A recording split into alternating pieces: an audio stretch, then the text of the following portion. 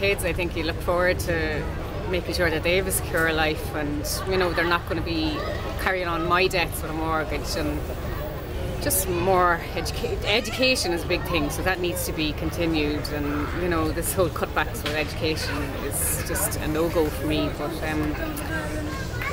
just a future for my kid is what I think, and I just hope the best for him in the future and others if I do have more. But like at the moment, it just it's all doom and gloom. But you just have to kind of keep your head up about it, you know. And what do you think politicians should be focusing on?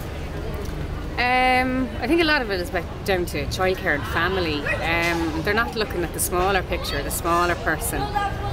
Someone like me now bought a house in boom times. We were caught out big time by 100% mortgage, and yet now I'm stuck trying to pay a mortgage that I can't afford to pay. And my partner was self-employed at the time, so as well as that, like, he had nowhere to go when things got quiet either. So they just need to look at the smaller picture, you know, instead of the fat cats. They need to kind of look at the smaller person on the ground and see how they can help them. How does that make you feel, being in, say, negative equity and frustrated? Like, in the last 12 months I've suffered from depression over it.